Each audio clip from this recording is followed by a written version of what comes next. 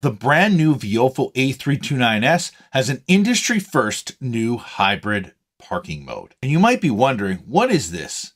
Does it mean it works with my hybrid vehicle? What is it going to do for me that's different than any other parking mode?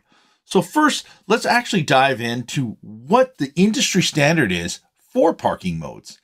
It is actually going to merge these normal parking modes with the new low current draw impact detection that Viofo's A329S now has. And this is actually a very big breakthrough because most of our customers, we tell them if you're going to use like motion detection or time lapse or low bit rate or one of these types of parking modes, we recommend not really going longer than 3 hours just because of the amount of current draw.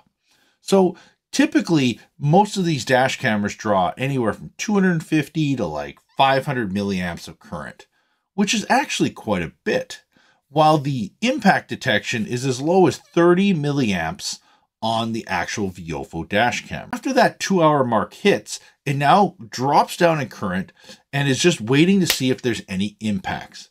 And why this is a big deal is because a lot of people want it to record overnight, but they don't want to invest in a battery pack because a battery pack is usually, anywhere from like $400 to $500, plus installation if you're not installing it yourself.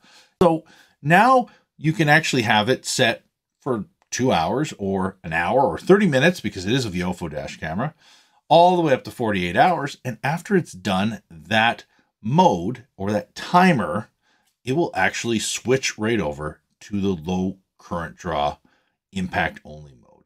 And especially think about this. Maybe you're someone in Vancouver or New York or somewhere else where you park directly on the street. Now it will wake up and record if there's an impact after a certain set time.